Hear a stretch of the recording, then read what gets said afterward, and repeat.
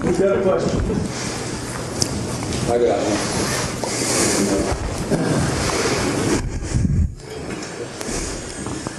one. You were going through the... You're guessing on 9. The way 9 works is this. 9 in the Bible, and sometimes you buy a book of numerology, you'll find these numbers defined. They're not always defined correctly.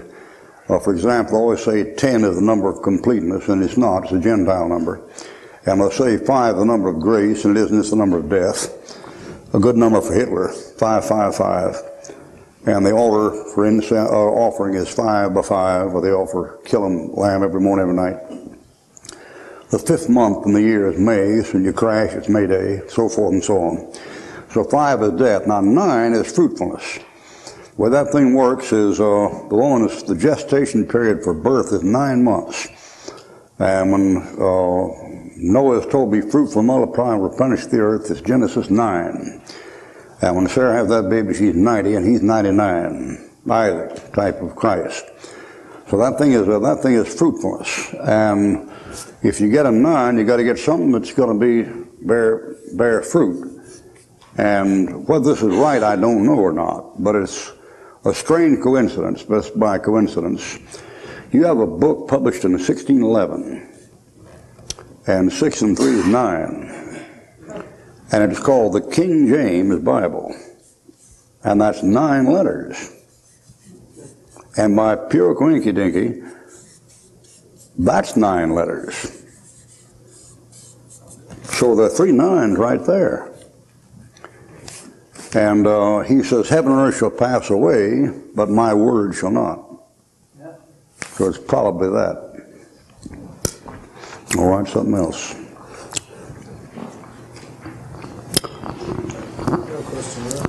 Brother Ruckman, this isn't on something you talked about this morning, but I wondered if you might share or help us to know what the significance of Revelation 2:7 and the church at Ephesus there, which will be given the chance to eat of the tree of life, which is in the midst of the paradise of God. I know that in Revelation 22 there, it's for the healing of the nations, and I just wondered how that fit with the church.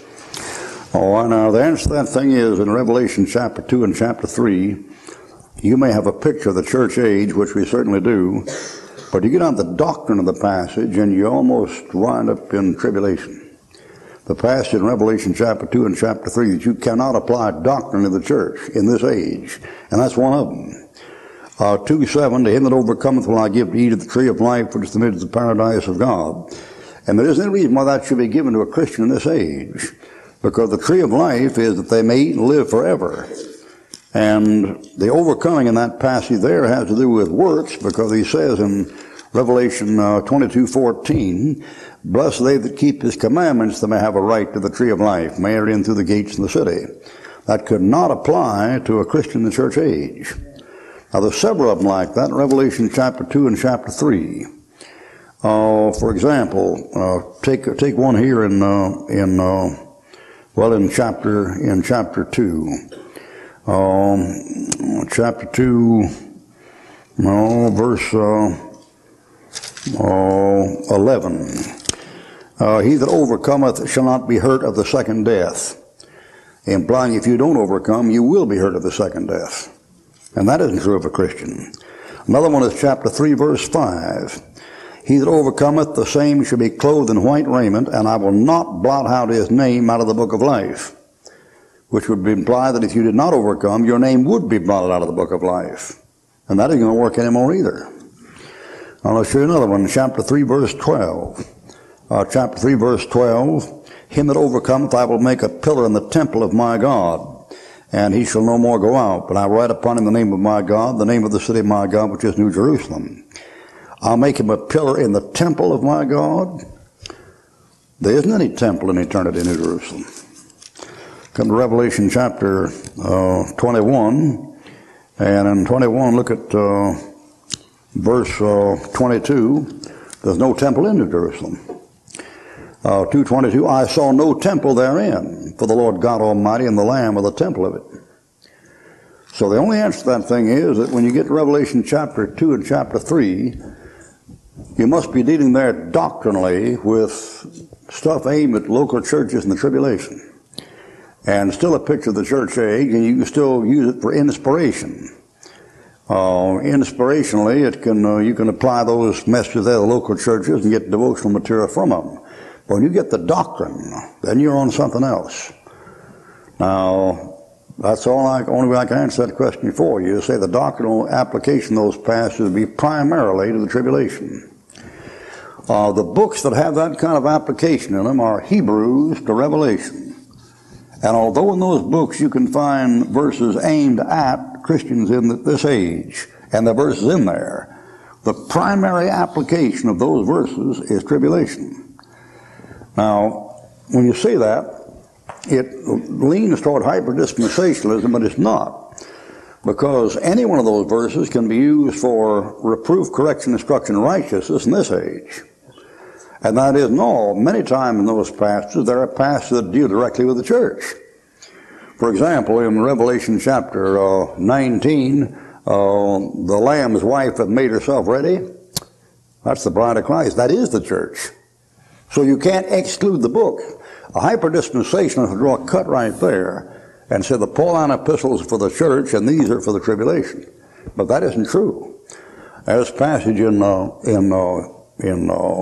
Hebrew that says he made one sacrifice forever for sins and perfect them to sanctify by one sacrifice for sins forever. That's the body of Christ. There's a passage in 1 Peter that says you redeemed not with corruptible things, such as silver and gold received by the vain conversation of your fathers, but by the precious blood of Christ, the Lamb without spot or blemish. That's for a Christian. Peter says, being born again, not at sea, you can't just put a knife through there and say everything goes over here and everything goes over here. So there are passages in Revelation that apply to the church age. But if I was taking that one doctrinally, I wouldn't apply that to the church age. Now, you can do this. You can say, well, every Christian overcomes. You teach that, and somebody says, what if I don't overcome, Brother Ruckman? The passage says, I'll have the second death. Well, I go to 1 John chapter 4, verse 4, 1 John chapter 5, verse 4. This is the victory that overcomes the world, even our faith. And who is he that overcomes except he that believes Jesus Christ, Son of God? So in 1 John 4, 4 and 1 John 5, 4, every Christian is already overcome. So he can claim all the promises. But then technically, if you applied the passage here where you asked about in 2:7, the Christian would have a right to eat of the tree of God. To him overcometh will I give to eat of the tree of life. It means that if that thing was all Christians are overcomers and that was a promise to a Christian, it means you could eat of the tree of life. But the question would come up then, what would you need to eat of it for? It's for the healing of the nations, and by the time the tree of life shows up, you will have been like Christ for 1,000 years. You wouldn't need it. And if it's for eternal life, that won't work because you got eternal life from Jesus Christ. You don't get eternal life from a tree of life. So for that reason, I'd say doctrinally the application goes in the tribulation. All right, something else. Yes, sir. Preacher, in the church being the bride of Christ, the church being the bride of Christ, which I believe it is, we go to Revelation 21 when John was taken up, and there came, verse 9, there came unto me one of the 7 angels which had the 7 vials full of the 7 last plagues, and talked with me, saying, Come hither, I will show thee the bride, the Lamb's wife. And he carried me away in the Spirit to a great and high mountain, and showed me that great city, the holy Jerusalem, descending out of heaven from God. Now that's speaking of the city as to its inhabitants, is that right? Like we would speak of the... Oh, it must be the city as the place for the bride of Christ. Otherwise it wouldn't be called the Lamb's wife. Thank you, sir. The Lamb's wife is said to be there a city, verse 10. So it must refer to who's going to be in that city. Otherwise, he couldn't liken it to a city. And there's a parallel to that. The devil has a city, and his city is Babylon. Therefore, you can say Babylon is the devil's wife. So he says in Revelation 17, the woman she was riding the beast. They call it bestiality in sex perversion. It's the woman and the beast together in a relationship. And so because of that, you have King Kong and the girl, and Dracula and the girl, and Frankenstein and the Bride of Frankenstein, and the mummy after the woman, and the werewolf after the woman. You have that thing there. So the devil has a bride, and she's a city, and Christ has a bride, and she's a city. But we wouldn't be doing harm to the Scripture if we said it's the people of the cities, much like we'd say City of Lansing turned down Proposal F at the last election. No, well, it wasn't the bricks and mortar that voted, it was the people. That wouldn't be stretching it, because it's for the people that are going to be there will be the bride. Yes, sir. Okay. So that wouldn't be any misuse of the Scripture. Thank you.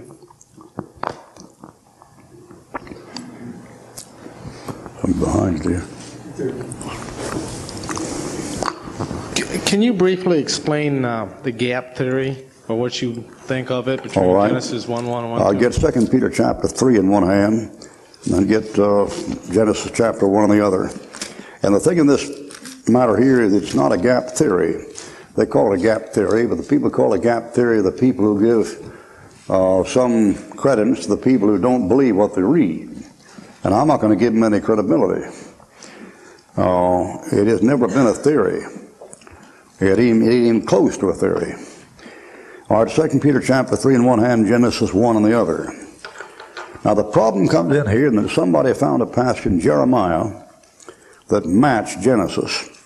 And they found the thing in Jeremiah, they got all messed up and tried to make it look like when God made the thing, he just made it form without form and void, and then later on kind of fixed it up. But here's the text, Genesis 1:1. In the beginning God created the heaven and the earth. And the earth was without form and void, and darkness upon the face of the deep, and the Spirit of God moved upon the face of the waters. To make it a theory, you'd say this. The two schools of belief. One believes that when God made it in the beginning, he made it without form and void. And then later, verse 3, 4, 5, 6, 7, 8, 9, fixed it up. And the other theory is he created it, verse 1, period, and then something went wrong with it, verse 2, and then he recreated it, verse 3, 4, 5, 6, 7, 8. That's called the gap theory, the idea there's a gap between verse 1 and verse 3. And the thing that shows it's not a gap is the words which aren't discussed, and here they are, they're discussed. The Spirit of God moved upon the face of what? The waters. What are the waters doing there? All right, 2 Peter chapter 3 shows what they're doing there. 2 Peter chapter 3. 2 Peter chapter 3, verse 3.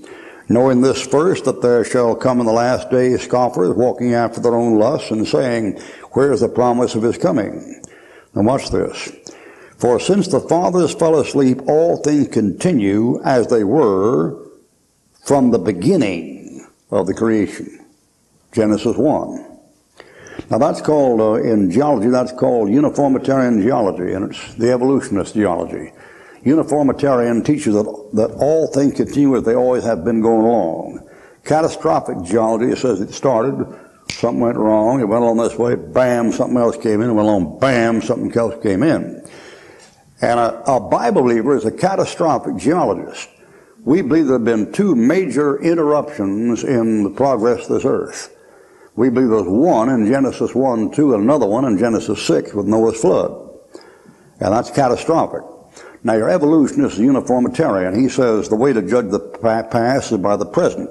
And the processes that are going on now went on then. And it's this slow, gradual process that's been going on ever since the world showed up that creates the stuff. And of course that's, like I said the other day, that's the mark of a mentally sick man. Matter of fact, most modern evolutionists now have given it up. When they got studying DNA and RNA and genetic material, and these ribosomes and chromosomes and all this polypeptide chain of amino acids and all this stuff that goes in the genetic code, they suddenly realized they were at a dead end. And they could have saved themselves 100 years of trouble by listening to some Austrians. This Austrian monk, his name was George Mendel.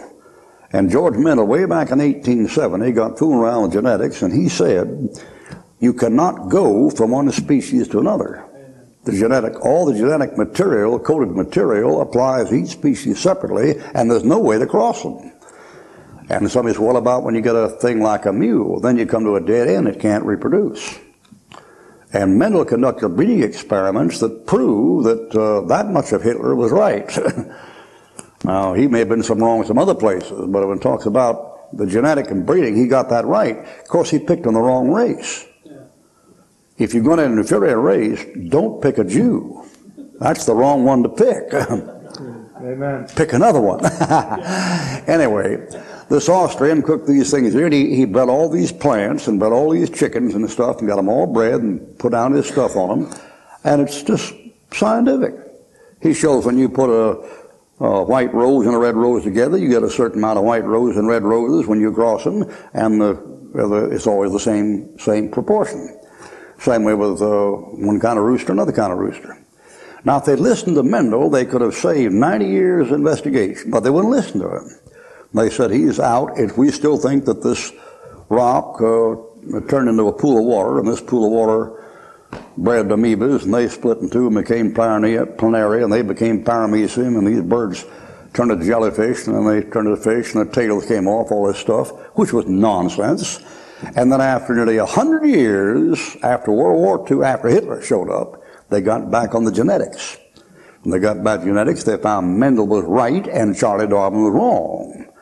So then they said, well, no wonder we can't find this perfect string of fossils. No wonder there's some missing links. They didn't gradually come up. They made jumps. That's catastrophic. And so now your neo-Darwinists are saying that this monkey was a monkey for years and years, and then suddenly he became a man. See? And the reason why you can't find the missing links because there was this great gap, this burst of something or other that came in there. Now that's dangerous thinking, because if he suddenly made the gap, what got him across the gap? The green monkey? So if he was just an ape and suddenly became a man, you mix the genes. And who mixed the genes? Well, whoever mixed the genes, you should worship them. Yes, sir. Because they're responsible for you being a person instead of a monkey. Amen. So, if it was a 33-year-old male from outer space that did the job, Genesis chapter 6, then you should be worshiping angels. Colossians chapter 3. You can't beat the thing with a stick. So what they're doing in all the universities now, they're messing with the genetic code. They're fooling with it. They're trying to get them lined up together to prove there's a succession. And the way they get you is they make a movie called Star Wars.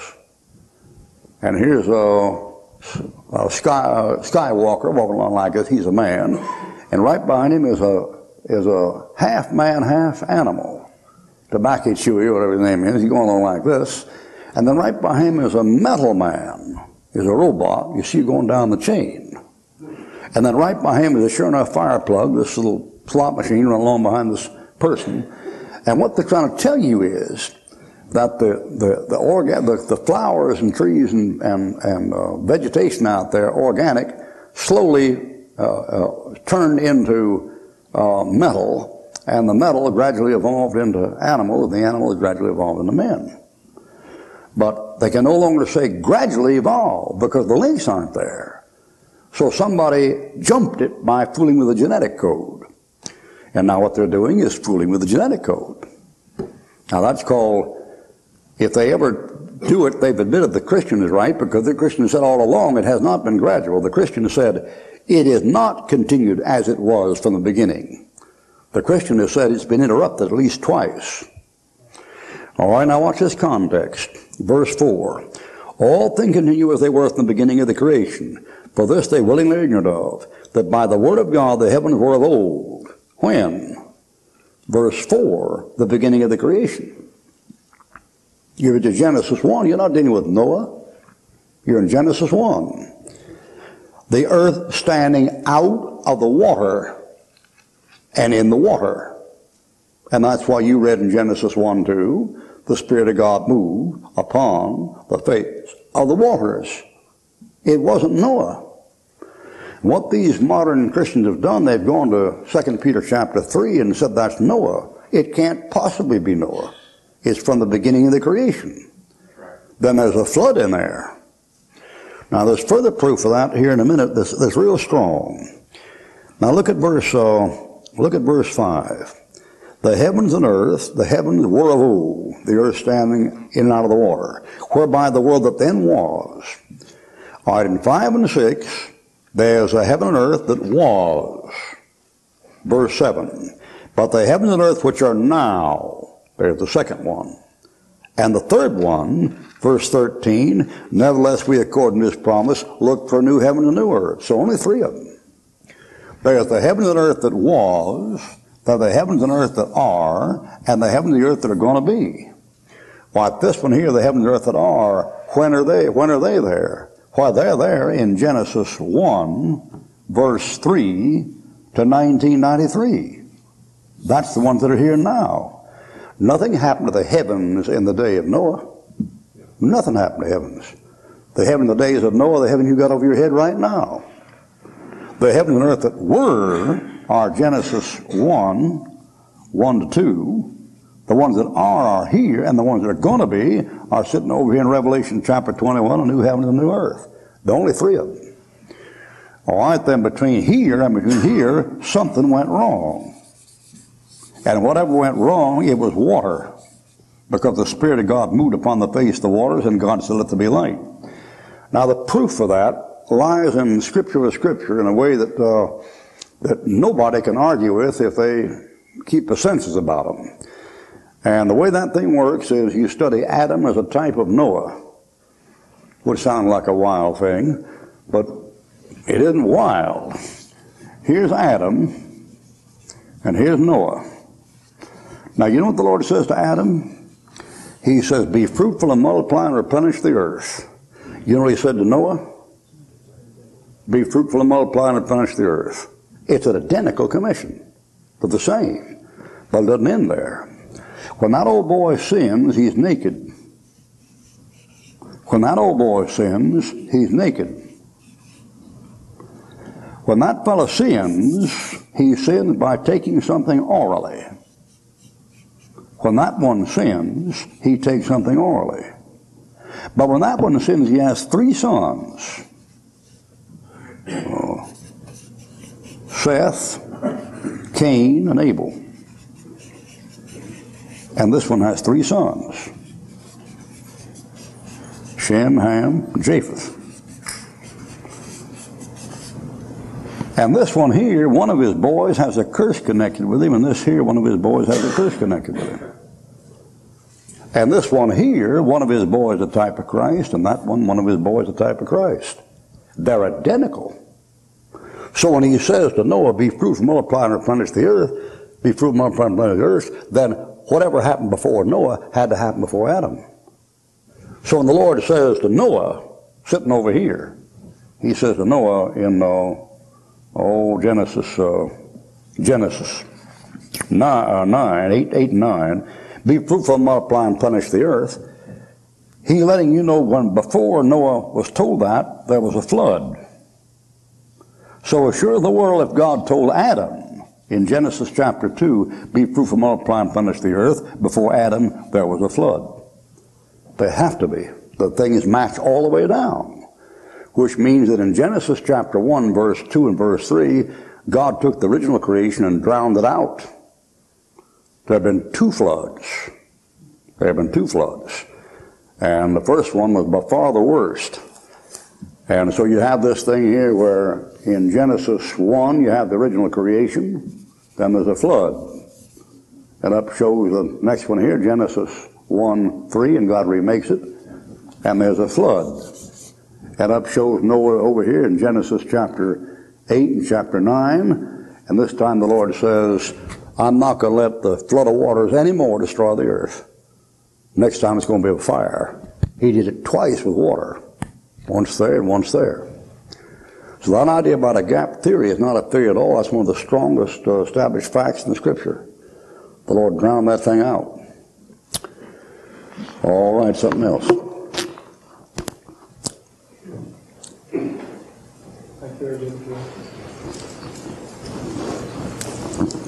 I followed some of your UFO literature for several years, And I was wondering if you had read this book by Whitley Strieber, Communion. Street called what? It's called book called what? Whitley Strieber wrote it. It's called Communion. No, I haven't. In his book, he had close encounters of the third kind. And in his book, he on board, he says there's a female deity out there called the Queen of Heaven. Yeah. And he literally worships her in his book. And he's been on Larry King Live. It was a New York Times bestseller. And he said the key to understanding these people visiting us was to embrace the Sphinx. To do what? Embrace the Sphinx. Over in Egypt, the Sphinx. Embrace the Sphinx. Right. Yeah, that'll check. And anyway, it was amazing. I mean, he's promoting this nationally, that we should allow these beings to come here and take over. Right. And anyway, I can't remember where the Queen of Heaven is. Jeremiah 44. Okay. It just blew my mind. You can read his book and you just put scripture right next to the... Oh, yeah. And, I get Jeremiah 44, I'll show you this Queen of Heaven, and I'll show you what she's called in Judges. Get Jeremiah 44 in one hand, Judges 2 in the other. This idea of a female deity is as old as Nimrod, Babylon. And the original version of it is a black man with a blonde woman. So the news media and the press always has to take that picture wherever they find it. And the fellow at the camera is told, every time you find a Negro with a blonde woman, photograph it. You'll see it over and over and over and over and over and over and over and over. It'll be on the talk shows, it'll be in the night shows, it'll be in the Hollywood Award shows, the Grammy Award shows, it'll be on parades, it'll be in White House meetings, you'll find the cameraman is told what to pick up. He's told to pick this blonde woman with this black man. All right, Judges chapter 2, verse 13, and Judges 2:13, the Lord's angry with them, and he says this, they forsook the Lord and served Baal and Ashtoreth. Now, said Baal, that's a male god. That Ashtoreth, that's a female goddess. And she has a number of names, and sometimes it's spelled like this instead of Ashtoreth. And sometimes like this. And sometimes like this. And sometimes like this. That name. And in the other religion, she comes out like this. And this. And for the Germans, the Lorelei. And for the Scandinavians, the L woman. And Minerva is another one. And that thing is found throughout pagan literature and pagan mythology, and the Catholics call her Mary. And the Jewish maiden that gave birth to Jesus Christ is not one of those things. But they converted her into one of those things. And I'll tell you, at the judgment, Mary's going to have something to say to your Roman Catholic mamas and daddies. I'll kid you not. You talk about resentment, boy, using her name as an alibi for blasphemy and idolatry. Mary's going to rise up in the judgment and have something to say, boy. Christ said the Queen of Sheba will rise up in judgment to condemn this generation. Well, Mary will rise up. And beside that, if she's going to be like Christ, she won't be a female anymore anyway. She'll be a 33-year-old angel. Amen. That'd be rough to get to heaven, look for Mary and not find her. Say, where's Mary? And an angel come down and say, I'm Mary. Who'd you think I was? You know, rough. You realize that if you make Mary the Queen of Heaven and say she can hear prayers at one time, that she's omnipresent. I mean, if 400,000 Catholics are praying to her in the Philippines, and 400,000 in Spain, 500,000 in America, and 20,000 in Italy at the same time, she has to be omnipresent. She has to be God. People don't think about that. They say just honor like you do your mother. Well, your mother can't hear 400 million people praying at the same time. They've given her attribute of deity. Oh, now that thing there is a female goddess. And the whole Hillary, Sarah Brady, Janet Reno Women's Lib movement is to make a goddess out of women. Not the humanists to materialize that stuff in it. Every woman should find the goddess in her, you know, that stuff. That's all in there. But that stuff is paganism. Now, when you couple that with Baal, then you get 2 and 2. And 2 and 2, as I said tonight, is 4. It isn't 6. And when you couple the female with the male, only one thing can happen. And when you get this female goddess, you give her a sign. She's a moon. And you give him a sign. He's the sun. You get a sun god and a moon goddess. And you get them together. They got to have children. Well, that is the male god. That's the female goddess. And this one here runs of all kinds of names. This here is Jupiter. This here is Zeus. And there's Isis and Osiris, the male and female, and all those. So all those pagan religions they got a great bond of affinity. And the bond of affinity they have is that sex becomes part of the worship service. Because the worship service is worshiping male and female. Now the Lord in Christianity saved you from that. And he made God the Father male, and God the Son male, and God the Holy Spirit male. So you couldn't get any sex going in there, unless you were a homo. And one thing he did, when Christ was born, the Holy Spirit came down and planted the seed in the Virgin Mary, and she begat Christ, who is God. So the Catholics say that Mary is the mother of God. You see how subtle this stuff is? Mary didn't give birth to God. She gave birth to Jesus Christ. But isn't Jesus Christ God? Yes, then Mary is the mother of God. No. Christ has 2 natures. Mary is not the mother of one of those natures. She's mother of the nature, the Son of Man. The man, Jesus is a man name, but not the divine nature. The divine nature is from God himself. God manifested. See, but see how the thing goes? All right, now it gets more complicated with a minute. It gets into incest. If God came to Mary and gave birth to God, then the Son, see, could have checked with his mother. So they have a term for that the black people use, that you hear on television in the sports fields. And Paul warns about it in 1 Corinthians chapter 6 and chapter 5. Now, if Christ is God and gave birth to himself through his mother, then Christ, the Son, had a relationship with the mother. Now, that sounds to you like terrible, horrible stuff, but you have to grow up sometime and realize this world is a wicked place. It always has been a wicked place. It always will be a wicked place. And this stuff has been carrying on day and night among educated people for 6 millenniums.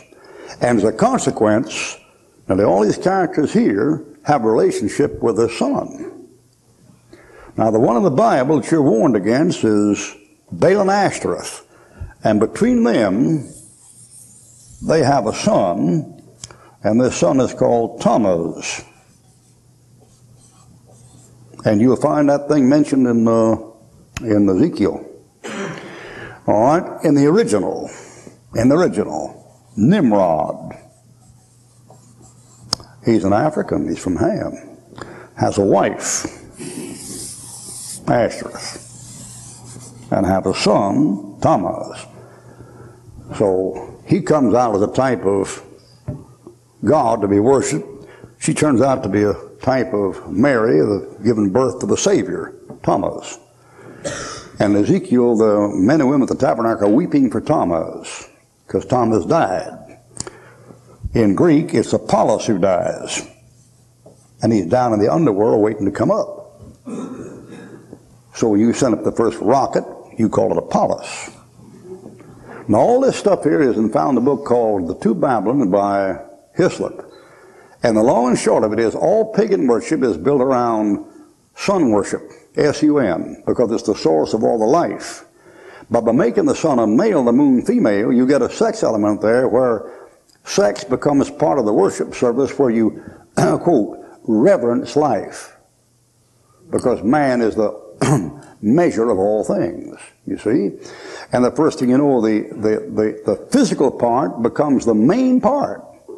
In the Catholic Church, you take the old priest and put him in one place, put a wedding ring on his hand, because he's married to Mary. So he's a virgin, but he's married. And you put a nun over here and put a ring in her hand, she's married to Christ. And she's a virgin, so she's married.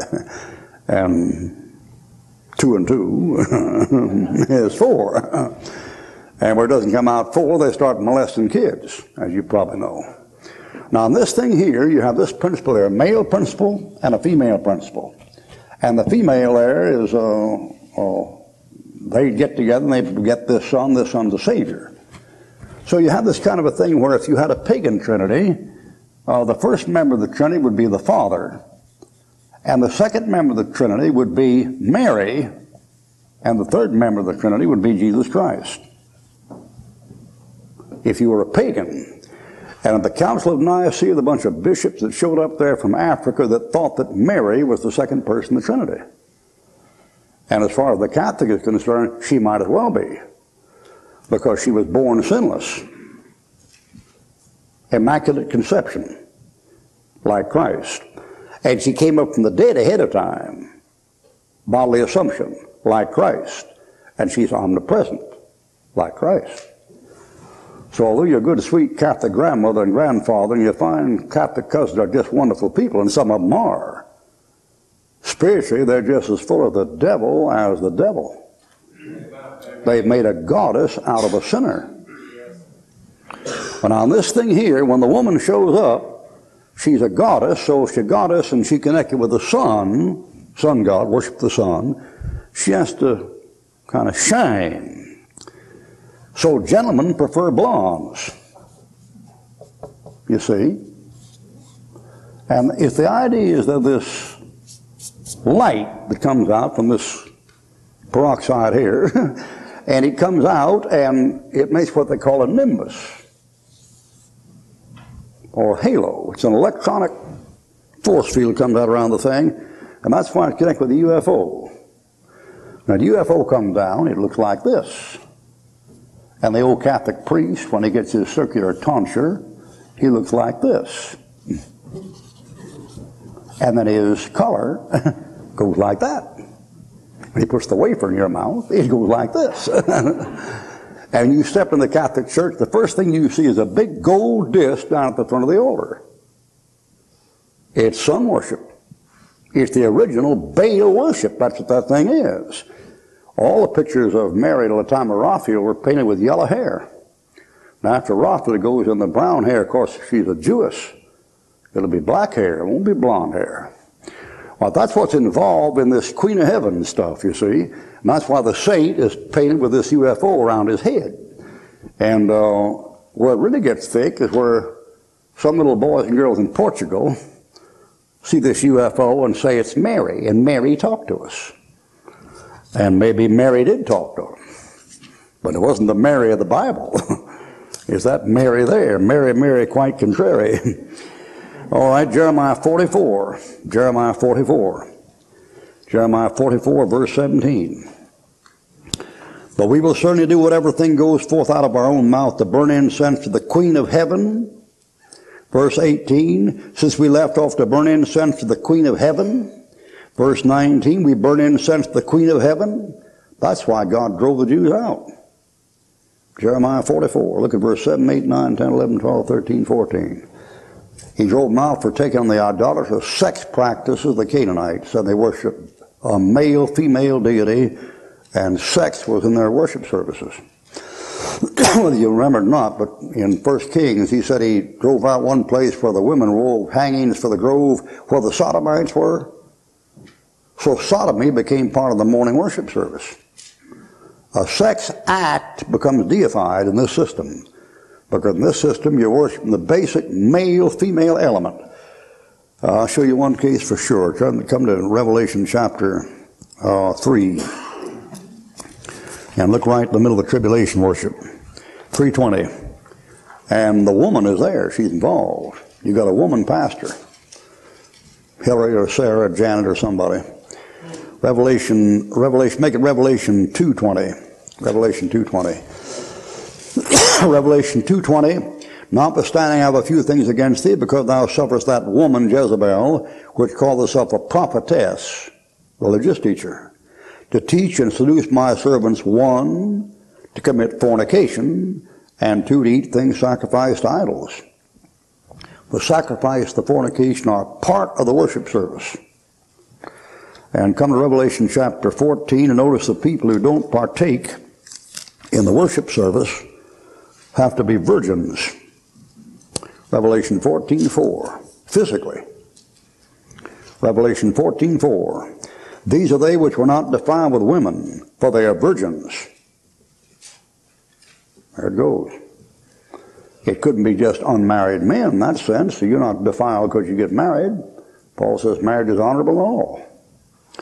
He's talking about not partaking in a worship service where fornication is part of the service. Now that's the great new world you're headed for. What you're headed for is a situation where Sunday morning becomes a Tonight Show with a rock band and strippers. That's where you're headed. What you need is for something to come down here on earth. All we're doing is waiting for the man. That's all we're doing. Of course, we're waiting for another man, but I mean, they're waiting for their man. We're waiting for ours. Our man has already been here. See, and going back. Their man hadn't showed up yet, but he'll show up. And what they're waiting for is a nice 33-year-old electronic UFO fellow to step out here with a glow around him. Nice electronic glow. And say, I've come to bring you the truth. Once upon a time when you were just gorillas and chimpanzees and lemurs and tarsiers and orangutans and monkeys, we came down and helped you get across the barrier. And the reason why you can think and talk today is because we got you across the evolutionary gap, and here's how to do it. And go to work on animals. And the first thing you know, you might have something coming out there that was half man, half goat. They're called satyrs in mythology. You might have one that's part horse and part man. They're called centaurs in mythology. And the mythology ain't as mythological as it sounds. All you got to do is just mix up the genetic chain.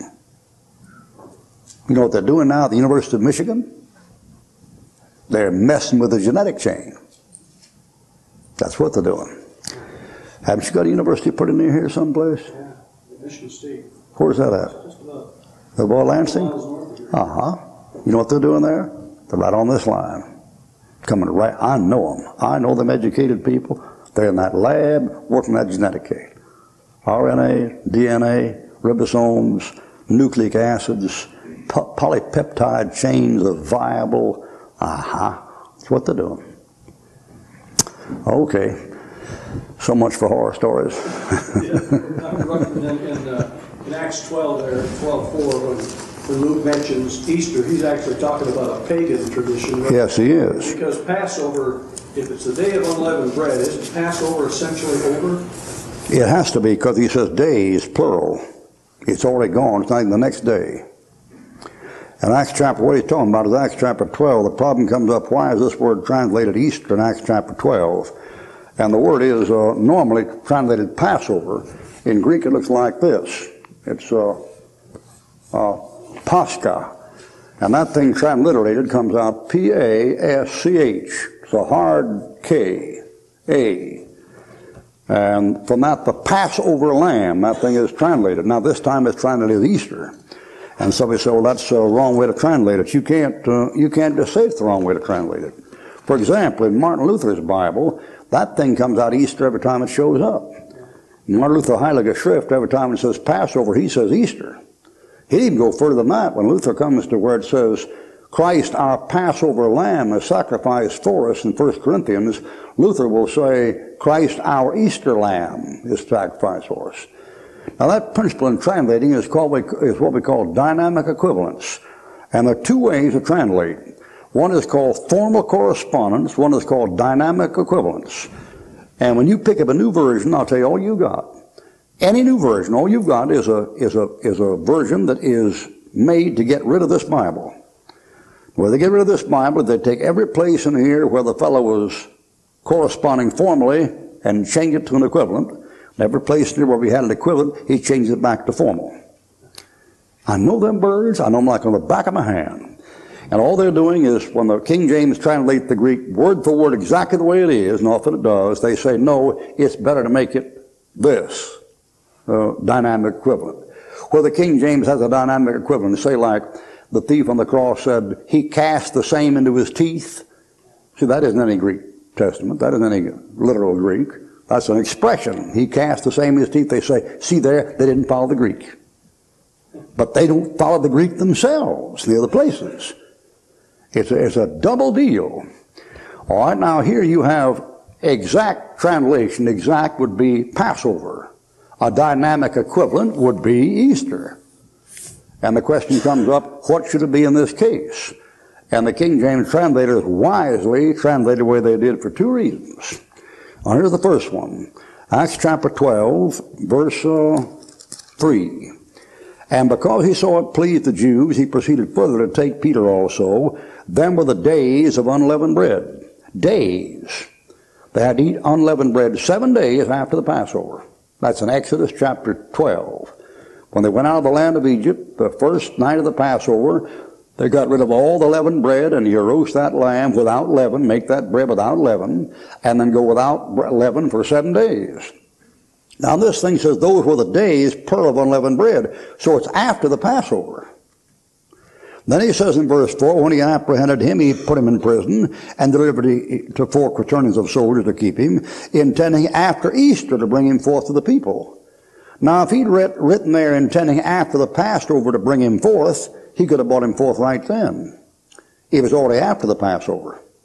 That is, no, if he was going to wait till after the Passover, the next Passover wouldn't have been for another year. So they said Easter. Now for 2 reasons. First of all, because the Passover proper was already over. And secondly, because Herod is a Roman, and he would be observing Easter, which would not be the Passover. If you have the Passover there like they did on Wednesday, he's not waiting for Thursday or Friday. He's waiting till after Sunday. Because, you see, he's a sun worshiper. Sunday has him there. And so for him it's Easter.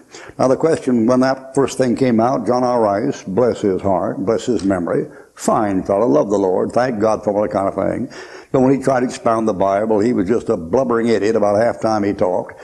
As long as he talked about soul winning and compassion on folks and prayer, he did fine. He was a good man. God used him. When he tried to teach that Bible, he made the biggest mess you ever saw. He said Christ in the Garden of Gethsemane praying the devil wouldn't kill him before he get to the cross. I mean, what a stupid thing to say. Why, the devil couldn't have killed Christ if he'd stayed up all night. Don't you know that? Oh, God, please don't the devil kill me before I get to the cross. What a dumb thing. Why, he said the prayer was answered. The prayer wasn't answered.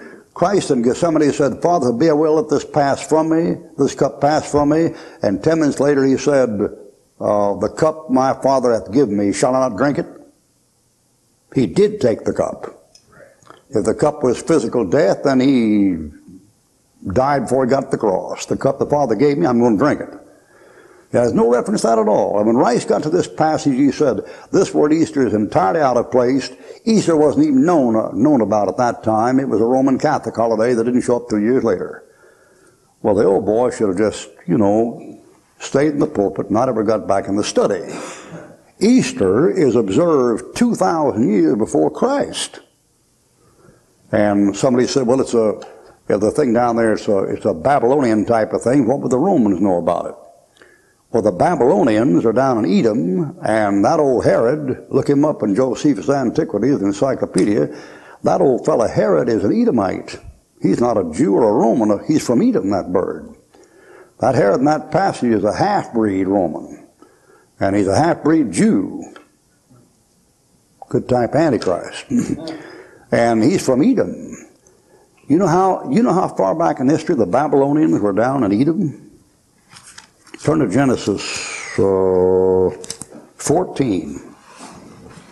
They're way down there before the birth of Isaac. And that's why those Jews were messing around with Ashtoreth worship and Baal worship in the book of Judges. It's been around for centuries. Genesis 14:1. It came to pass in the days of Amraphel, king of Shinar. Do you know where Shinar is? All right, folks, how many of you know where the plain of Shinar is? What you've been reading, Reader's Digest? It came to pass, as they journeyed from the east, they found a plain in the land of Shinar. And they said, go to, let us build a city and tower whose top may reach into heaven. The Lord came down and saw the city of the Son of Men, tower of men and build, and said, if they do this, they won't do it, so forth and so on, and let us confuse their language. Wherefore they left off building and called the name of that place Babel. Babel, that's Nimrod, king of Babel, and that's the plain of Shinar. The king of Shinar, it's in Babylonia. Well, where is he at? Verse 2 and verse 3. He's down there in the Dead Sea, the Salt Sea, fighting against Edomites down there, south of the Dead Sea. That's where Edom is. He's down in there. And that bird is down there. That thing is Sodom and Gomorrah down in there. Verse 4, 5, 6, 7, 8, 9, 10, and 11. Look at verse 10. The vale of Siddim was full of slime pits, the king of Sodom and Gomorrah. That's south of the Dead Sea. It's Edom where that thing is. That Babylonian, he's down there before the birth of Isaac. So that's why the Jews pick up that religion. So when the King James translators translated that thing as Easter, they gave you two pieces of light you wouldn't have had if they translated it the other way. First of all, they let you know that King Herod was a Roman, and the Romans observe Easter. They don't observe the Passover. And do you realize how enlightening that is? Because every Easter, you hold Easter on a Sunday, and the Passover is not on a Sunday. On a Jewish calendar, sometime the Passover is Wednesday, sometime it's Friday, sometime it's Thursday. And the first big rupture in the church, in church history, between the Greek church and the Roman church, was the Greek church insisted on keeping the Jewish date for the Passover. And Rome said, Sunday, Sunday, Sunday, Sunday, sun god. And they kept it there. So when the King James translator did that, they gave you light in that, otherwise you wouldn't have had. And secondly, they gave you light in the fact that Herod's intention was not to kill him right after the Passover, because he didn't. At least a day had gone by, because it says those are the days of unleavened bread. So in the King James Bible, you have a much better translation you do in the other Bibles. Better to keep it the way it is. All right, something else. I would like to know when Adam's son killed Abel and Cain went into the land of Nod. Was that in a flood before these people were? Or where did the wife come from that he married? All right. And Genesis. also then the men too. When they came off of the ark, where did they get people to marry again? All right. Genesis chapter 4. Here's Genesis chapter 4, and the problem here is where did Cain get his wife? Genesis chapter 4. If only Cain and Abel and Adam and Eve were there. And of course the answer of levity is he got her from his father-in-law. But that isn't the right answer in the Bible, you know. Oh, now the thing depends upon when he killed Abel, like she asked. The question is, when did he do that? Well, look in Genesis chapter 4. In Genesis chapter 4, look at verse 16. And Cain went out from the presence of the Lord and dwelt in the land of Nod on the east of Eden. That'd be Iraq and Iran on a map. And Cain knew his wife. Now notice it doesn't say he found her. He knew her. It's a carnal relationship. She conceived. So it isn't that Cain walked out here in the bushes and found this woman standing out here off in the bushes someplace, said, morning, how are you, and then he didn't find her out there. That's the place where they had the child. And you don't know where he found her, but he had her evidently before he went. Now in Genesis chapter 5, notice this thing here. Genesis 5 verse 1. There at the time that Cain leaves out and goes over there to the land of Nod, there has to be at least 2,000 people on this earth of some kind. Because if a thing you may not have noticed, and which the critics didn't notice, there was not only just a problem in where did Cain find his wife, here's the bigger problem, why did he build a city? That's the real problem. You back there in chapter 4, look at verse 7, he built a city. What you building a city for? Just you and your wife and a kid? See, that ain't going to work. All right, Genesis chapter 5, so there's somebody around. Now, the chances are 10 to 1 the sons of God are around. And the chances are they're around because when the devil speaks to Eve, he said, you shall be as God, as knowing good and evil, implying she knows something about the gods. And their passages in Genesis chapter 6 says when the sons of God saw the daughters of men, so they're around. But I don't believe he built a city for them. All right, Genesis 5 verse 1. This is the book of the generations of Adam. In the day that God created man, in the likeness of God made he him. Male and female created he them, and blessed them, and called their name Adam in the day they were created. Notice no Eve. God didn't call her Eve. She didn't have any name. Adam called her Eve after they fell. He called her Eve because she was the mother of all living. God just called him Adam, which is why you ladies don't have any name. People say, well, men and women are equal. No way in the world. You couldn't possibly make them equal. You ladies say, what you want to all get over there and the men get over here and have a fight and see who wins? And somebody says, well, it isn't like that. But what is it like? Who are the greatest cooks in the world, ladies? They're men. You better believe it. You know who the greatest hairdressers and costume designers are? They're men. Really, ladies, you can't do much of anything right now. Except you can do one thing that no man can do. You can bear life. You know why the men do all the things they do? They're in competition with a woman. You know, I'm an artist, see, and I'm a musician and a writer. I'm all three of them. I've written 120 books. I play guitar, bass, fiddle, tuba, and harmonica, and I couldn't even guess. 20,000 chalk talks, 8,000 pen and ink sketches, 1,000 watercolors. I don't even know what it comes to. But you see why men major in those things? Because they can't produce life. He called her name Eve because she was the mother of all living. So once you take the woman, try to make her a combat pilot, an instrument, you just make a fool out of yourself because she's in a field where she can't really compete. Now, if she sticks to having children and raising children, there ain't a man in the world can come anywhere near her. Man can't have kids. But you start making her a combat pilot. Well, come on. Suppose she can fly a plane and shoot a few bullets. You think she's going to go up and fight against Eric Hartman or Baron Richthofen? That Eric Hartman shot down 316 planes, man, twice as many as Richthofen shot down. They were all men. And you ladies like to go up and fight Eric? The woman, she can get by, but she can't excel. She can excel when it comes to the children. That's where she excels. She can get by. Grandma Moses can paint. Okay? The world's smallest volume, great women symphony orchestra conductors.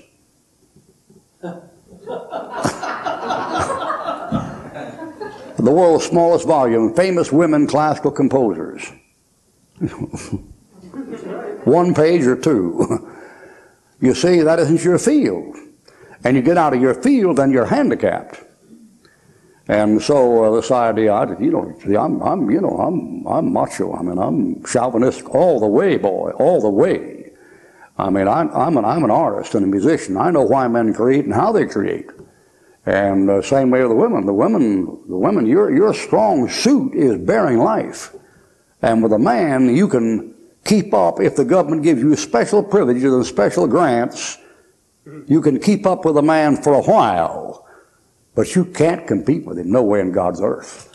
Why don't they put all the women in one division? You want to put them in the army? Put them in one division.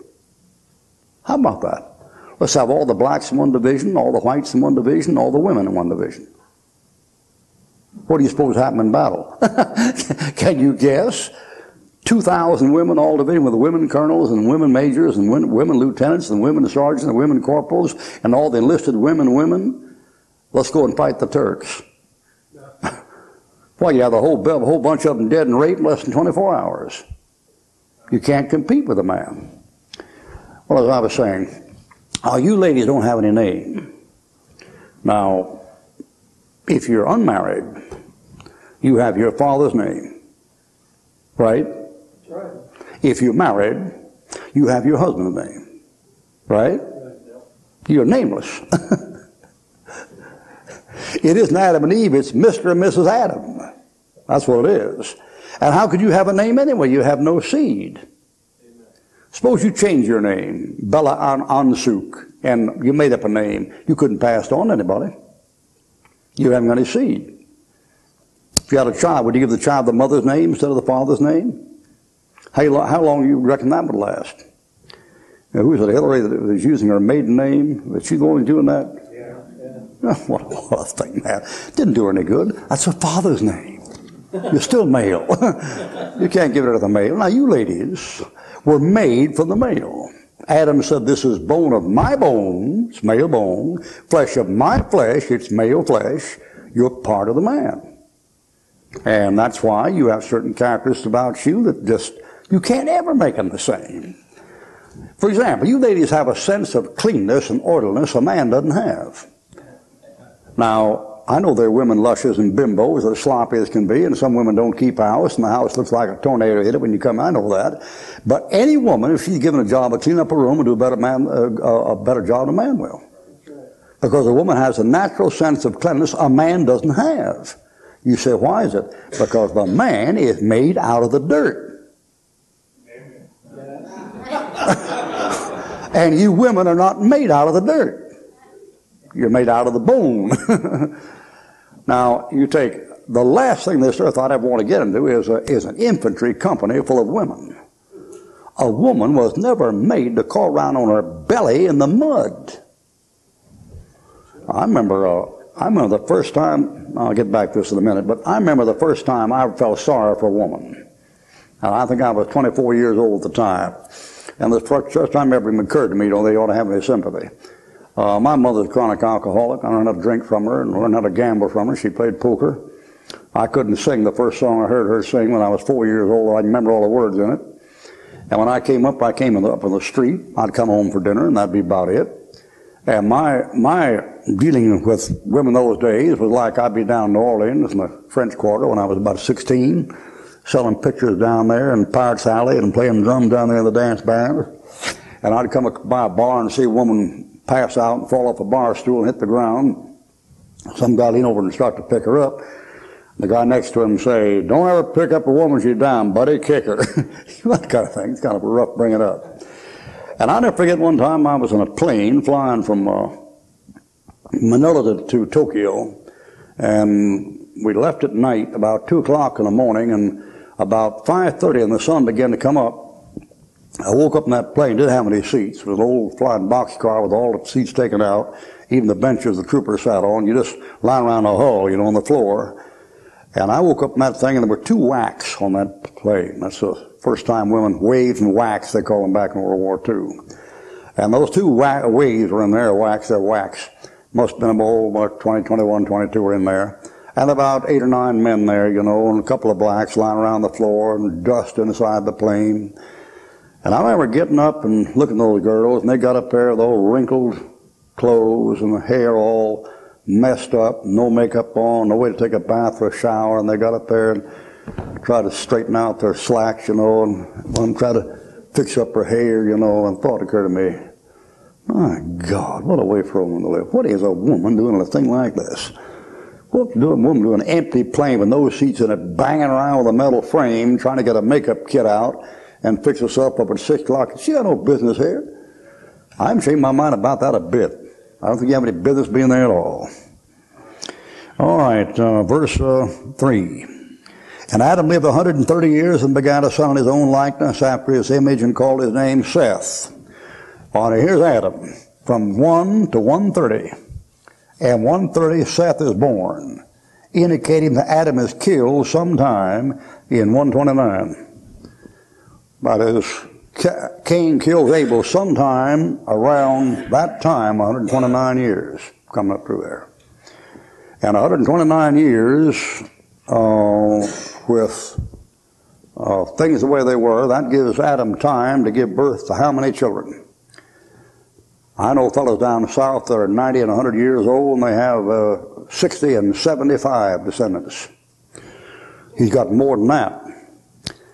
And depending upon when Cain got his wife, even if he had her then and went out with her, which he may have done, undoubtedly he had at least 40 women to pick from. Now, he might not have married them. He might have gone out, and no time element is given. He might have gone out and then, at that time, began to build the city, and at this time knew his wife. You're not given the time there. Now, the question comes up, if there weren't several thousand people around to pick from, and of course, if he didn't get married till Adam was 300 years old, he'd have certainly had at least 5,000 people to pick from. At least 5,000. I mean, that's a long time. Here's 1776 and 1976. All right, 200 years. All right, let's do this. In 1492, how many Europeans were in America? Okay, we'll take 1792, how many were in America? That's 300 years. You get a pretty good populace in that time. Now, in Cain's case, if he waited till something like 150 years after he killed Abel, he'd had 3,000 or 4,000 women to choose from. But suppose all he had to choose from were 3 sisters. Look at verse 4. The days of Adam after he begot Seth 300 years, and he begat sons and daughters. See that? So he could have married a sister. And somebody said that would have been wrong. Well, Abraham married a sister. She wasn't a sister by both his parents, but by one of his parents, and God never said nothing about that. And the case of Adam and Eve's time, it wouldn't have been a sin at all. You say, why? Because Adam and Eve, bless my soul, were brother and sister. Folks just don't think about that. They had the same father, right? Then they're brother and sister. And that's why a man's wife is called his sister. Turn to the Song of Solomon. Song of Solomon. A man's wife is called his sister. Song of Solomon, chapter 5. There's a passage in 1 Peter, it's a really good passage, that says that when talking about husband and wife getting along, it says, be pitiful and courteous as brethren. And that's said to a guy and his wife. That thing began, likewise ye wives, be in subjection to your own husband, if any be without the word, then may be without the word, one with the conversation of their wives. While they behold your chaste conversation coupled with fear, who is adorning, let it not be the outdoing, wearing, and so forth and so on, the hidden man of the heart, even the meek of a quiet spirit, so forth down there. And Sarah called him Lord, whose daughters you are, so forth and so on. Be pitiful, courteous as brethren. And it's aimed at a man and his wife. That had me kind of, bothered for a while until I began to observe the way Christians treat each other. And then it occurred to me that some guys treat their sisters in Christ better than they treat their wives. And some women treat their brothers in Christ better than they treat their husbands. So it occurs that if you fellows that are married could remember that your wife is not just your wife, but your sister in Christ, it affects your behavior. That's good. You think about that. All right, Song of Solomon 5:1. I am going to come into my garden, my sister, my spouse. Chapter 4, verse 12. A garden enclosed is my sister, my spouse. Your spouse, your wife. He says, my sister, my spouse. So if Cain had married a sister, it'd have been all right. That's probably the answer to your question. But depending upon the time element, it could have been anybody of several hundred. All right, something else. How did you come about your study on marriage and divorce? And is marriage not holy and sacred as we were brought up to believe that it was? All right. Hebrews chapter 13. And marriage is holy, and Hebrews chapter 13 will state it, and 1 Corinthians chapter 7 will state it. And before I get in this, I'll get in this, run you the verse on it. Let me say clearly and emphatically, personally, individually, I don't believe in divorce. I know the grounds for divorce, and I'll show them to you, the 3 of them. I've taught those 3 grounds of divorce for 42 years in the ministry. I've never reneged on them, never gone back on them, never repented of them, don't repent now. But I don't recommend divorce when couples come to me for counseling. I think when a man and woman stand there before a preacher and say, for better or for worse, till death do us part, I think it means for better or for worse till death do us part. And if I had grounds for divorce, and I've had them, I wouldn't use them. I think the best thing for any Christian couple to do is forgive and forget and make up and go on. I believe the only people that benefit from divorce are lawyers. That's about all. And so that's my stand on it. People say, oh, Ruckman believes in abortion, Ruckman believes in divorce, blah, blah, blah, blah. I never divorced a woman in my life. Whoever should put away his wife and marry, I've never put a woman away. The verse couldn't be any reference to me. I never put a woman away. You ever put your wife away? I haven't either. We're both in the same boat. That's tough, isn't it? I tell them, I tell a Christian couple, I tell them forgive, forget, put it under the blood and go on. But the problem you have in America today is the rules are so set up that any time anybody wants to dump you, they just dump you and walk out the door. And the fact that you intend to be true to death until death do us part means nothing to the other party. That's what you've got. The divorce rate in America now is 1 out of 2. 1 out of 2. Among the Christians, it's about 1 out of 5. You take in Camp Chautauqua, I used to preach out years ago. I'd preach sometime many as 800 or 900 young people. And I've been in Camp Chautauqua preaching to all the young people of the fellowship churches in Michigan, Ohio, and Indiana, those 3 states. And I've gotten up there with 800 kids in there and said, how many of you kids come from a home where one or both parents have been married before? And a third of the kids stood up. And those were from the best independent Baptist churches in America. 1/3 in 1968. Now you can imagine the condition things are in now. All right, Hebrews chapter 13, verse 4. Marriage is honorable in all, and the bed undefiled, but whoremongers and adulterers God will judge. So their sex outside of marriage is forbidden. And when he says marriage is honorable in all, it's all right to get married. It's honorable. A little bit later in 1 Corinthians, he says, if you marry, you have not sinned. It's honorable. Now, when he says the bed undefiled, the reason for that is in the Old Testament, the bed was defiled. And I don't know how much you read your Old Testament, but when Moses was on the mount and God was about to come down the mount, you know what the Lord told Moses to tell the people? Don't covet your wives. I'm coming down the 3rd day. And those folks were legitimately married. Remember when David came to the tabernacle and got the showbread from Abiathar the priest? He said, it's all right to take, if women have been kept from you these 3 days.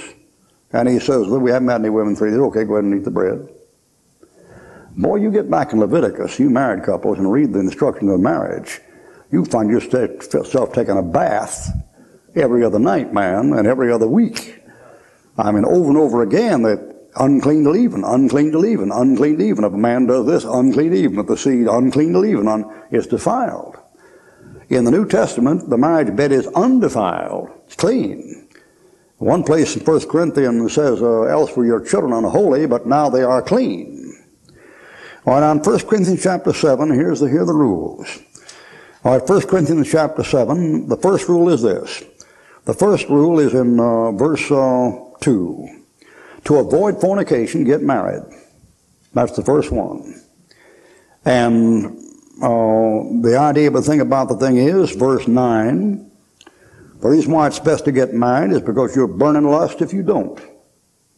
So it's better to get married than to burn in lust. Verse 9. All right, the next thing about it is it'd be better if you could stay single. Verse 8. Verse 8. If you could stay single, it'd be better. Verse 8. If you can't, then get married. Verse 9. All right, here's the next rule. The next rule is verse 11 and verse 4. Or verse 3 and verse 4. In verse 3 and verse 4, if you're married, you ladies, your body belongs to your husband. And if you're a man, your body belongs to your wife. Tell that to a bunch of these libbers. I mean, talk about abortion and stuff. The man there is involved in that thing. In case of a married woman, the man would make the decision. Their doctors say, Ruckman is for abortion, blah, blah, blah. No, I never recommend abortion to anybody. But I know of at least 4 good Christian friends of mine who had the doctor come to them and say, look here, you can choose between the baby or your wife. Your wife has another baby, she's dead. Now what's the man going to do? Well, he better choose his wife, because she's the bearer of life. Moses said, if you go along there and you find a mama bird and a baby bird in the ground, you can take the baby bird, but you got to let the mama bird go. You say, why is that? She's the life bearer. You protect the mother, not the child. Oh, tell that to some of you fundamentalists. Woo-hoo, see. Now, we all know what abortion is. It's the way teenage girls get rid of kids they don't want. We understand that. But when you start saying it's this and that, you got to be careful what you say. Down there in Pensacola, we got some people down there that think abortion is murder. A lot of fundamentalists believe that. I don't. But I've had one of my fellows write an article for my paper where he said it's murder, and one of my graduates, he don't agree with me. I printed his article because I think he's honest. Because he's in favor of killing the doctor. Now, if you believe abortion is murder, and so I if you do, it's okay with me, I'm not going to argue, then you believe the doctor should be killed. That's right. Now, don't tell me that you believe it's murder, but you don't believe a murderer should be killed, and you believe this book. This book says you'll take no satisfaction for the life of a murderer. He shall surely be put to death. Says it 4 times. See, some of the fundamentalists, they won't carry the thing all the way. It's murder, but, yeah, well, but what? You want to kill the doctor? You want to hold the mother and accessory after the fact? Kill her too? You know, we had down in Pensacola about a month ago, we had a guy who really consisted. He said, that doctor, you're a killer. I'm going to blow your brains out. And he blew them out. But they asked me, what do you think about that? I said, I don't think anything. I don't think you killed any more babies. He won't kill any more doctors. That's all I know. If you believe that's the way it is, if it is murder, that guy got what he had coming to him. He blew his brains out, man. All right, now the way this thing works is, you ladies need to consider this before you get married, if any of you are unmarried. When you get married, your husband, your wife, your body belongs to your husband. See this. Would you look at me that way for? Read your Bible, will you? Look at verse 4. The wife hath not power of her own body, but the husband. And likewise, the husband hath not power of his own body, but the wife. You belong to each other. She belongs to you, you belong to her, your body is her property. That's it. And her body is your property. That's it. Someone said, well, I wouldn't stand with them, don't get married. Amen, amen. Amen. You know, we had a fellow one time come to our church named Jacob Chili. And Jacob Chili just black as ace of spades. I mean, just black as shoe leather, man. And he's a native Hindu from India, got saved. And Jacob Chili has a King James Bible over there, church in India, and you can't join his church unless you sign a sheet of paper saying the King James Bible is the one infallible and inspired Word of God. He's rougher than I am. I don't demand my people do that, but Jacob does. And Jacob Chili, he came over one time in a missionary conference, and I took him to a fellowship, and I had about 4 women and him in a Volkswagen bus. We were driving down there talking about this and that and other. And the ladies kept asking Jacob about marriage and love over in India and all this stuff. And Jacob was just quiet, so don't speak much. Orientals are like that. And I know Orientals. I know them, man. Do I ever know them, man? I've had to fight with them in training and cuss with them and swim with them and out there in Tokyo. I've been placed in Tokyo with an SP and MP within 10 miles in direction, 2 o'clock in the morning, man, only white man around. And I know them. I know them.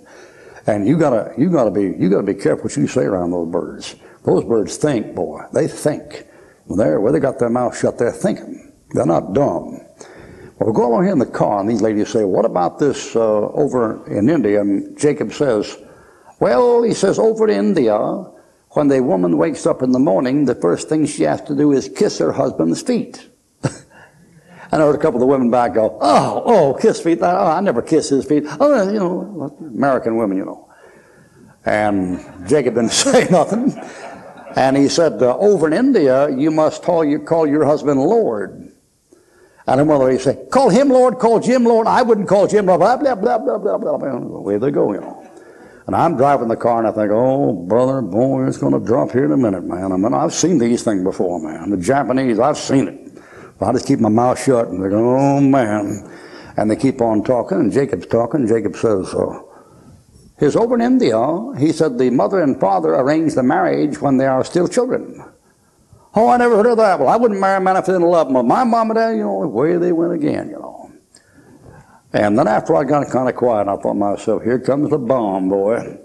And Jacob says, how many divorces do you have in America? And that time the rate was about 1 out of 4. And Jacob says, in India we have 1 out of 50. And then Jacob says, love is not something you fall into, it's something you work at. That's where those people are.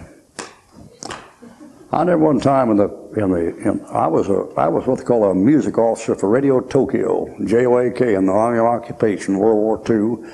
I walked right by Mark MacArthur every morning going to the Daiichi building around the Urako Hotel and saw the guards salute him. And in the Emperor's Palace there, they had all the Air Corps men meet for a big rally together, and the Japanese airmen, American airmen got together, had a big banquet there, about a year after the war was over, and traded, Monday morning football, that kind of thing, trading notes. And that conversation got going on that table, and finally one American turned to a Japanese and he said, there's something we Americans can't understand, through the interpreter. The Japanese said, what's that? And the American said, why do you take some of your best men, these kamikaze divers, and throw them away and let them waste their lives on a fight that's absolutely useless? So when you attack these cruisers and things out there, you didn't sink more than half a dozen of us, and you lost 30 or 40 or 5 of this men. Why would you throw away your lives like that in an unnecessary operation like that? It was kind of quiet for a minute, and the interpreter talked, and that Japanese colonel thought a minute, and then he talked to the interpreter, and this is what he said to the American. He said, there's something about you Americans that we've always thought very peculiar. And the American said, what's that? And the colonel says, you people talk so much about loving your country enough to die for it. When you find somebody that loves their country that much, why do you think it's strange? Yeah. Wham! They'll land on you. All right, 1 Corinthians 7. Here's the next rule. Verse 10. Unto the married I command, yet not I, but the Lord, let not the wife depart from her husband. She's not to go. Now there can be a temporary separation, but if she depart, let her remain unmarried to be reconciled to her husband. Now she can't desert it. It has to be mutual. Look at verse 5. Defraud ye not one another, except it be with consent. That is, the husband has to agree to a temporary separation, or the wife to a temporary separation. And those temporary separations are to come together again. They can't get married again. They come together again. And there has to be an agreement. Then he says in verse 12, if a saved man has an unsaved wife, she wants to stay with him, let them stay together. 13, if a saved woman has an unsaved husband, let them stay together. Why is that? Verse 14, the marriage bed is undefiled because of the saved person. So the children are clean because of the saved person. It doesn't say the saved. Now verse 15, if the unbelieving depart, let him depart. A brother, that's a saved person, or a sister, that's a saved woman, is not under bondage in such cases. You're not bound to the deserting party. They go, let them go. God calls us to peace. Now, he makes no arraignment there for a saved woman leaving a saved man, or a saved man leaving a saved woman. The reason why he doesn't is taken for granted that if you're a saved woman or a saved man, you'll obey God. Now, to show you how much he takes that for granted in this passage, look on down here on single women. Verse 34, there's a difference between a wife and a virgin. The unmarried woman careth for the things of the Lord, she may be holy both in body and spirit. Is that true of every saved Christian single girl? Why, of course it's not. You know a lot of saved Christian girls that don't care just for the things of the Lord and are trying to be holy in body and spirit. He's taken for granted if you're saved, you'll live right. And the same may with a man. Look at verse, in the same passage, look at verse 33, or verse 32. He that is unmarried careth for the things that belong to the Lord, how he may please God. Why, you know some unmarried young men that don't care for the things of the Lord. Sure you do. So he's taken for granted. Now, in the case where you have a saved person leaving a saved person, they violated the Scripture. Let not the wife depart. And if she departs without mutual consent, that's fraud. Defraud not one another. And the question comes up, what about the bondage? Well, the answer to that thing is, in Matthew chapter 16 and 18, if you have a controversy with a brother, you go to him alone, the two of you and him talk. Then if he doesn't listen, you take 2 witnesses and go talk. Then if that doesn't work, you take it to church. Then if that doesn't work, let him be as a heathen man and a publican, an unsaved person, a heathen. So in a case like that between man and woman, your job will take a man's case. Your job, first of all, is to, well, take a woman's case. You ladies have trouble with a man, you say man, and you want to leave him, and you go to him, and you say this and that and so forth and so on. Maybe he's stepping out on you and try to get things right with him, and you can't get things right with him. All right, your job then is to call the pastor in for pastoral counseling with another witness and talk to him about the problem.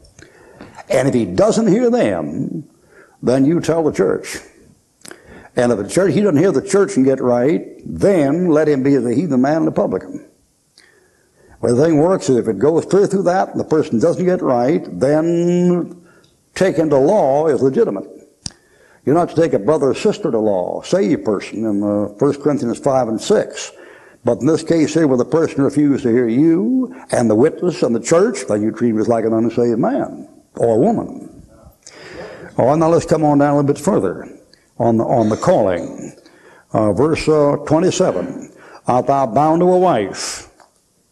Aren't you bound to a wife? How many of you fellows are bound to a wife? Let me see your hands. Okay, here's your instruction. Seek not to be loosed. That's your instruction. All right. Second, art thou loosed from a wife? You were married, now you're not married? Here's your instruction. Seek not a wife. Stay single. But, keep reading. But, and if thou marry, suppose you do seek a wife, underline it, thou hast not sinned, no matter what the brethren think or say. They can flip their lid and it won't make any difference. You have not sinned. And if a virgin marry, somebody's never been married before, she had not sinned. Nevertheless, problem, such will have trouble in the flesh, but I spare you. All right, the thing there was, if you loosen the wife, you're cautioned, first of all, stay single.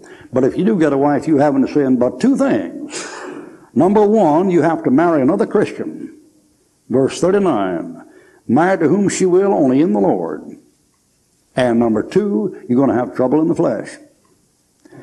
Now, let's turn to Romans chapter, I'll wind this thing up, 1 Corinthians 6 and Romans chapter 7, the pastors, and show you where modern fundamentalists have got their Bible all screwed up. And it's due to a sex emphasis. It's 6 o'clock in America, and everybody's hung up on abortion and marriage and divorce, and abortion and marriage and divorce, and shorts and abortion and marriage and divorce, and all that stuff. The whole sex problem, the sex crazy, nuts on it. And the idea is it's an unpardonable sin to commit a sin that I don't commit. That's the idea. I had a meeting one time in Birmingham, Alabama, and a fellow from Southern Bible Institute or Mid-South Bible Institute phoned this pastor up on the phone before I came to the meeting, and he said, I hear you have Ruckman in for a meeting. The fellow said, that's right. And he said, I didn't know you had adulterers in your pulpit. And this pastor said, oh yeah, sure, we have them all the time. And this guy at Mid-South said, why, I'm shocked, Brother so-and-so. I didn't think you'd do a thing like that. I said, sure, we do. As a matter of fact, I'm an adulterer myself. And the guy said, you are? And he said, yes. And he said, well, I didn't know that you've been married more than once. And he said, I haven't been married more than once. I've been married once. But he said, the Bible said, whoever looks upon a woman to lust after in his heart hath already committed adultery with her. Click, down goes that phone. See? You got a Pharisee over there, boy. He didn't read all of his Bible, he just read part of it. And he figured if this fellow does something I wouldn't do, he's a bad cat. But if he does what I do, he's all right. I remember one time, my wife, in unsaved days, married before I was saved, she left me, and she left me Bob Jones up there, and Junior, he was up in Greenville, and he wanted to get all the property around our church for his buddy Horton. Arlen Horton graduated from Bob Jones, and he was trying to get our church property for his school. And he couldn't get it as long as I was there, because I was paying the bills. I was paying the bills for a graduate of Tennessee Temple named Dolphus Price. And he left about $500,000 worth of bad bills there, and I told those people, I'll sit here and pay for the church, get this thing paid off till we're all paid off, and then I'll resign. So I stayed there. As long as I was there, the bills were getting paid, the bond program was getting met, and they couldn't get the property. So Arlen Horton went to Bob Jones Jr. and said, will you put a little pressure on him, get him off the land, we can get this piece of land. So Bob Jones Jr. wrote me a letter, and he said, what are you doing pastoring down there? You don't qualify for a pastor. The Bible said a pastor be the husband of one wife, and you're single. You got to be the husband of one wife to be a pastor, and you're single. I wrote back and said, okay, since I'm single, I'll get married, and then I'll qualify by being the husband of one wife. He wrote back and said, no, then you'd have two. I wrote back and I said, you're the first college president I've met in my life that thought 0 and 1 was 2. You know, some folks can't even count on their fingers, you know that? I mean, the guy said, you're single, but if you get married, you got 2. Ain't that weird? I was out on a meeting one time in California, and I was at a table there, about 16 pastors and their wives, and suddenly kind of a hush fell across the table, you know. You tell the bomb was about to drop. And right across me, the pastor across me says, Doctor, I'm going to ask you a question. You think a divorced man should preach? And I said, what did you say? You know, I heard him first time, but when they do that, you want to pray and ask God to give you something to say. You need a little time there, so you stall. So, I said, well, give me something from this. What did you say? And he said, do you think a divorced man should preach? And I said, well, look at it this way. I said, suppose you and your wife aren't getting along. Boy, if the Lord didn't give me something, man. I remember when they said that, his wife dropped her head, and he turned beet red in the face. And you never know what you're getting into, you know. I said, suppose your wife and you aren't getting along. One day she just gets up and leaves you. You going to keep on preaching? He said, well, I hadn't thought about it. I said, well, did God call you to preach? He said, yes. I said, God called your wife to preach? He said, no. I said, you couldn't quit just because she quit, could you? Could you let her control your ministry? If God called you to preach, could you go back on God just because she went back on God? He said, well, I never thought about that. I said, well, think about it. Please pass the salt. That was the end of that. All right, now get Romans chapter 7 in one hand. I'll show you what these fellows did. Now, I'm going to read this thing. Now, you understand, I'm not advocating multiple marriages. I don't believe in them. And the Lord put me through what He put me through against my will. I resent it. I always have. If I'd been done it my way, I wouldn't have done the way it was done at all. But the Lord did it. You're not going to tell God what to do. He's just going to do what He's going to do. You can't stop Him. He's just going to do it. And I know why the Lord did what He did. I know why He did it, to make you Christians that believe that book get made fun of and ridiculed for standing by that book because it'd be associated with a rascal. That's why He did it. Lord put me through what He put me through, so if you take a stand in that book, you'll look bad. Because you'll be lined up with me. And who wants to be lined up with Ruckman, you know? That's what the Lord did. He had to do something to get you Christians to go take some persecution. You're not getting jailed, getting shot at, getting in prison. You got to do something to try your mettle. So He thought He'd put a test of ridicule on you and see how you could take it. I'm the patsy man. I'm the fall guy. I don't got nothing to do with it. I just kick around like a balloon, man. It's like this. A fellow can be brave and bold enough to stand against the Catholic Church and assassination, the government, and the mafia, and be so afraid of ridicule he'd rather go to hell and be made fun of. That's right. Amen. Now, I'll show you an example. Here's Eon Paisley. Eon Paisley is a fire eater. He took on the British Broadcasting System, CBS, Lifetime, Newsweek, and Europe, and the Roman Catholic Church. He got up in the French Parliament and held up a sign calling the Pope an Antichrist and got run out of the Parliament. That old boy's got guts. He's North Ireland, Presbyterian North Ireland. He's a fire eater, Eon Paisley. Well, one day, Larry Bartlett and Bill Bartlett were over there in Metropolitan Tabernacle going through it with Eon Paisley, Spurgeon's old church. And Larry Bartlett turns to Eon Paisley and said, do you ever, you know Ruckman? He said, oh yeah, I know Peter Ruckman. He said, do you ever read any of his books? He said, I've read his books.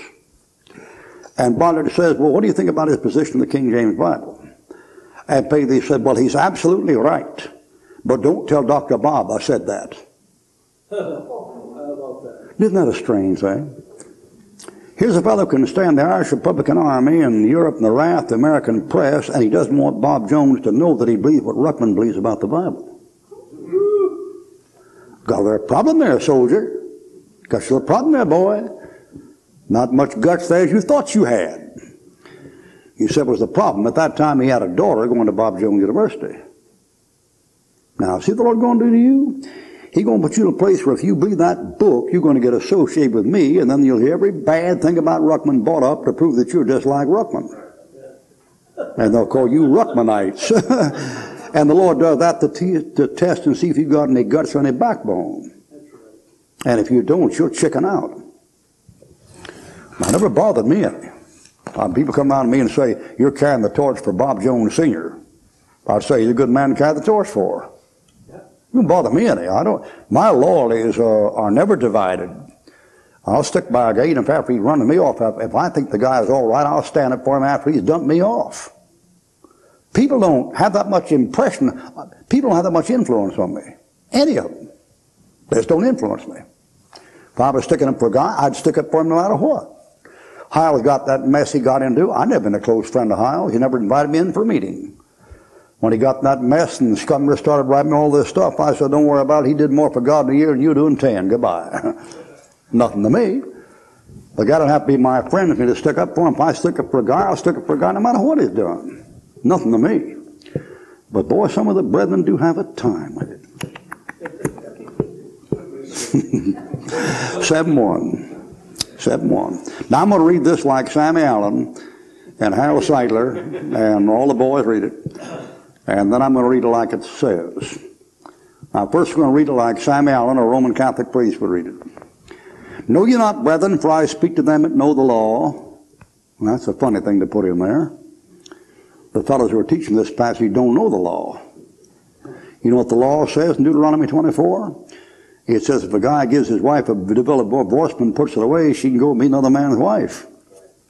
And the second marriage was so binding that if that fellow dies, she can't go back to her first husband. But the brethren don't know about that because they don't know the law. Hath dominion over a man as long as he lives. For the woman which hath a husband is bound with the law to the man she married as long as he lives. But if the man she was married to is dead, she is loosed from the law of her husband. So then, if while the man she was married to liveth, and she be married to another man, she should be called an adulteress. But if her husband be dead, she is free from the law, so she is no adulteress, though she be married to another man. Now, they've written that thing so that this woman gets a divorce from this fella. If she gets a divorce from this fella and marries another fella while he's still alive, she's an adulteress. Now, look at verse 1, 2, and 3 and tell me where you find a divorce. Look at it, 1, 2, and 3. Where is the bill of divorcement? It isn't there. You know, they took for granted, said that she'd be married to another man, she had to get a divorce before she married the guy. You know why they took that for granted? Because they thought the divorce was the paper and the marriage was the license. All right, keep your hand right there, and we'll back to it in a minute. Come to 1 Corinthians chapter 6, and let's see what a marriage is. Ladies and gentlemen, you could be married without a ring, or a license, or a piece of paper. 1 Corinthians chapter 6. I'm not advocating common law marriage. I'm telling you the essence of a marriage is where flesh joins flesh. 1 Corinthians chapter 6, verse 16, what? Know ye not that he which is joined to a harlot is one body? For two, saith he, shall be one flesh. Now, do you see that quotation in 16? You know where that's from? You got a cross-reference on it? Genesis 2. You know what that's a reference to? The first marriage. And Christ said, he that made them at the beginning, Adam and Eve, made the man and wife, and said, for this cause shall a man leave father and mother, and cleave to his wife, and the two shall be one flesh. It's a marriage, except it's a harlot. And when the guy joined his body to that harlot, they became one flesh. So some of these proud, self-righteous ministerial brethren, they got a lesson they better learn before they hit the judgment seat of Christ. I mean, Ruckman, I hear you got 3 wives. No, more like about 22, I think. 25, something like that. I forget the count. And you got people around right here might be 50. Amen. They think they're clean because nobody caught them. That's right. Amen. Goodbye, baby, on the freedom.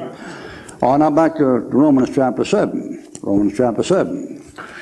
Didn't you ever wonder why he said, whoever put away his wife except for fornication? Why do you say fornication? Because you and your wife are like that. You're one flesh. But flee fornication. Every sin that a man does without the body, he that commits fornication sins against his own body. What? You know you're not sure members of the body of Christ? Like take the members of Christ, join the harlot? Who do that thing? Now, if your husband left you and shacked up with another woman, they're one flesh, you're single. Doesn't like this. Your wife stepped out on you, joined her by another man. That's why fornication is the ground of divorce.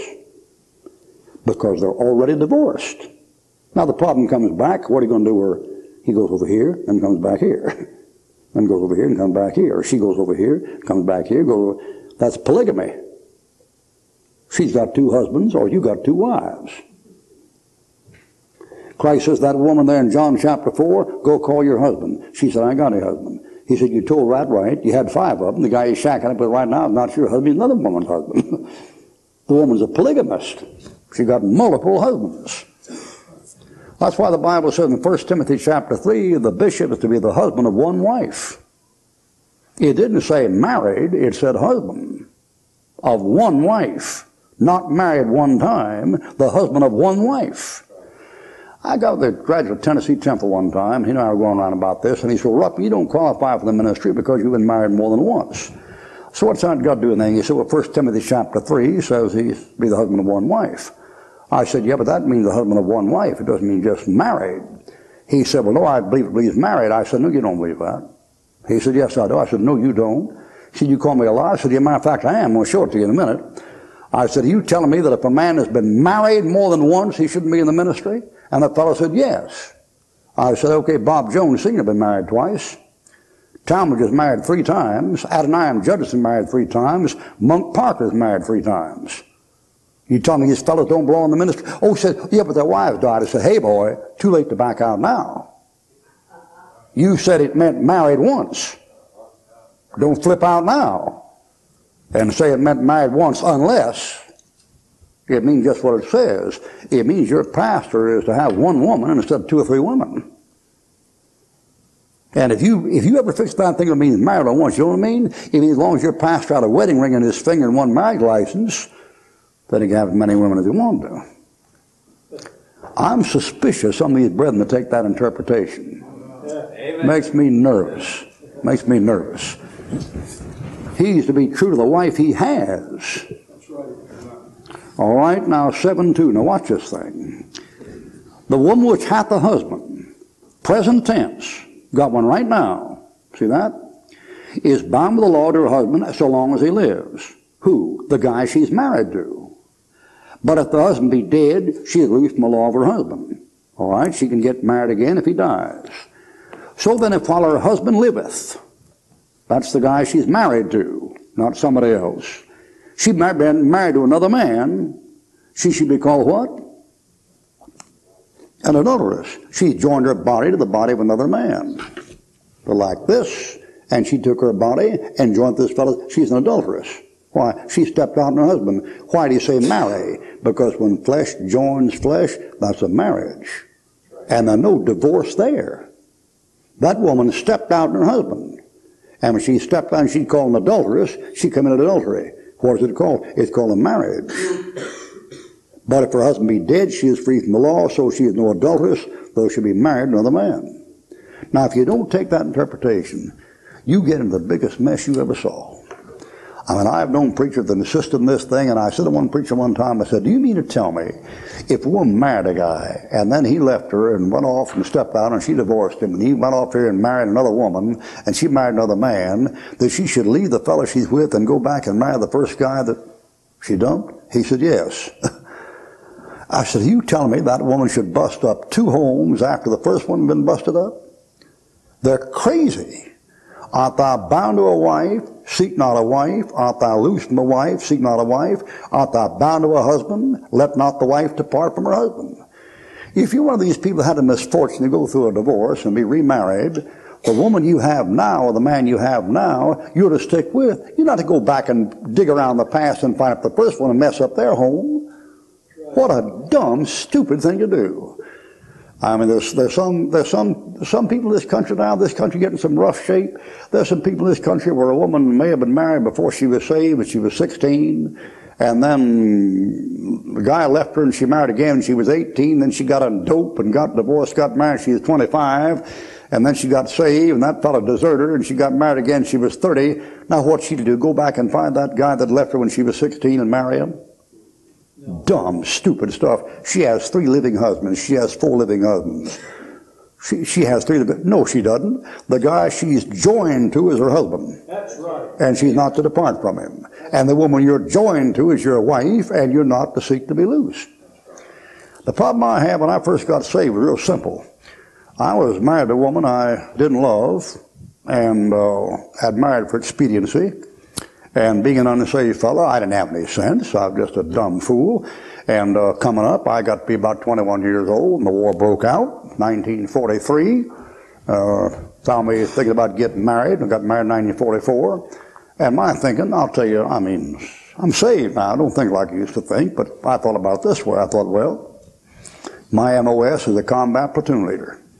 Now, how long does a combat platoon leader have when the action starts? Well, it's about 2.5 minutes, something like that.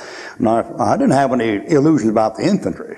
I was raised in a military home. Dad was a colonel, granddad was a general, brother was a sergeant, I was a lieutenant. I knew what was going to come off. And I said to myself, I'm going to go overseas and get killed. I mean, fighting Germans, it ain't funny, McGee, it ain't funny. And I said I might as well have a little life before I go, so I just picked me a good rich girl with plenty of money and, you know, a good looker, and have a little married life before I go.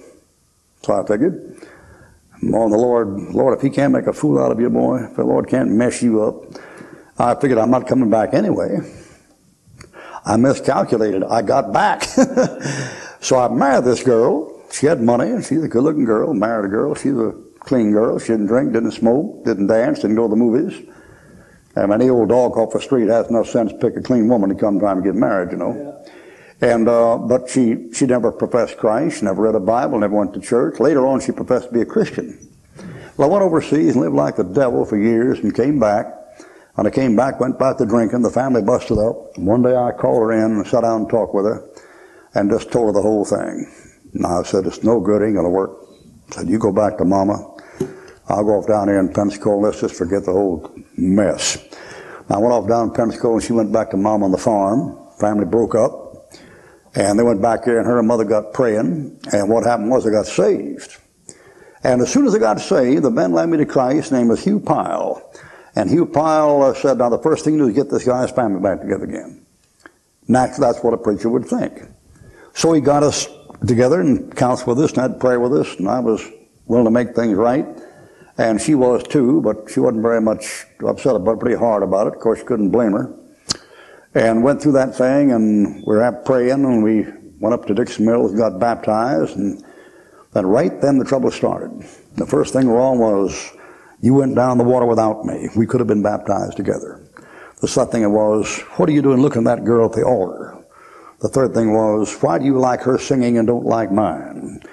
The next thing was, if you don't get out of the ministry, I'm going to kill myself. The next thing was, razor on the wrist. The next thing is, you're driving in a car 50 miles an hour at night, she starts to go out the door, and you have to grab her from going out the door in the middle of the night. Next thing you get off to a meeting someplace, you get your wedding ring mailed back during the meeting, you know. That'll really revive you, man. You're right in the middle of a revival meeting, your wedding ring coming back in an envelope. What a joy divine, you know. And going through this stuff. Now I'm going through this stuff, and I look at the Bible, and the Bible says, art thou bound to a wife, seek not to be loosed. I'm going to obey God. I'm going to stick it out. I know it's not going to work. It couldn't possibly work. But those are the orders. And an order is an order. So I obeyed the order. And then finally it came to a head. And one day, if you don't go to the ministry, I'm going to kill myself. You know, the ministry, I'm divorced. And then one day off she goes. The boy takes the car back to Mama. Old Ruckman left there in an empty house, 5 kids gone, the wife and a car, and sitting there with a German shepherd and no ministry. I've had some days, brother, had some days. But that book says, don't seek to be loosed. I didn't seek to be loosed. That book was everywhere, put away his wife except for fornication. I've never put away a woman even when she was guilty of fornication. I don't believe in divorce. I think, how many of you have been married more than 30 years? Let me see your hands. Well, good, that's good. Everybody married more than 40? A couple of you. I think that's great. I like to see them golden anniversaries, 50 years.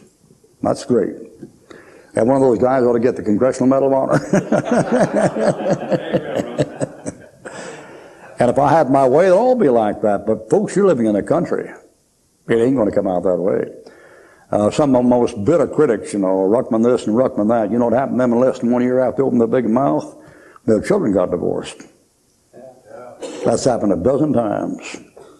Jack Hiles, John Rollins, Bob Jones Jr., slam. You better watch your mouth. I'll give you one illustration, I'll close here. I got a telephone call from a preacher one time about 3 years ago, well, maybe about 5 years ago. He's up here someplace. And he said, I got a problem, Brother Ruckman. I said, what? He said, my wife left me. And I said, well, she go back to Mama? He said, you went back to Mama. Have any children? Yeah, I took 2 children with her. I said, well, what were you doing? He said, I was pastoring a church up here. I said, what have you done now? He said, I resigned. And I said, are you preaching? He said, no. I said, what's your problem? He said, well, Brother Ruckman, I said, I've been out of the ministry now about 2 months. And he said, every time I go to church on a Sunday and look up there in the pulpit, I keep thinking I'm supposed to be up there preaching. He said, I don't know what to do. And I said, well, you left your church 2 months ago. He said, that's right. I said, how long has your wife been gone? He said, about 5 months. I said, when your wife left, what did your people do? He said, not much. I said, did they know your wife? He said, yeah, they knew her. I said, what did they think when she left? He said, they didn't think anything. I said, they take your side? He said, yeah, they took my side. I said, why didn't you stay? If your people backed you up, why didn't you stay? And he said, well, I couldn't. I said, why couldn't you? He said, well, I phoned up Brother Hiles and asked Brother Hiles my position. He said, no, if your wife left you, you no longer qualify for the ministry. You'll have to quit. I said, phone Brother Hiles up and tell him he doesn't know what the cotton-picking world he's talking about. You should have stayed with your people. Now, Brother Hiles has made some progress in the last 5 or 6 years of the King James. I don't know how much progress he's made on counseling people. But the thing that young ministers are up against these days is they're dealing with these hyper, super spiritual guys that know nothing about life. That's the problem. And it's all very well for this preacher to tell you to do this and that and so forth and so on, but has he ever dug a ditch? Has he ever removed rocks? He ever split kindling? Ever clean out a grease trap? Ever clean out an empty commode? Empty a commode? He ever change light bulbs? Does he ever grow a garden? Did he ever get out in the world? Does he know anything at all about drunks and dopers and prostitutes and junkies and whoremongers and pimps? What does he know about life? And they're giving advice that's bad advice. Bad advice. In Las Vegas, you can get a divorce or married on a slot machine. They got things, you put your money in and pull the thing out, and out comes the marriage form. You and her sign it, and then send it into the town hall and comes back, you're married. Then you want a divorce, you go and put 50 cents in, pull the thing out. Out comes the form, write it out, mail it to the lawyer, bill for $250, you're gone. I preached out in Las Vegas in churches where you come to church, there'll be 8 families in there who've been married to each other. With 8 sets of children. The wildest thing you ever seen in your life, man. I don't know how they do it. Good morning, how are you? Good morning, how are you? How old are the kids? Just fine, thank you. My God, people. This country is so far gone, there's no way to pick up anything, boy. It's just gone. And I wouldn't advise you different. I'd advise anybody. If you're saved, your husband's saved, he's been stepping out on you, I'd put him on the spot about it. And I would deal with him about it. If he didn't straighten out, I'd call the preacher in on it. And if that didn't work, I'd tell him I believe in toughing things out and being true to the end, and I'm going to be praying for you. I'd get the whole church praying for the guy until God killed him or got him right. And I've seen that happen. But I wouldn't fool with a divorce. I don't believe in it. Okay, that answer your question? Okay. All right, brother. About 4:30, maybe better put along in here. Thanks, preacher.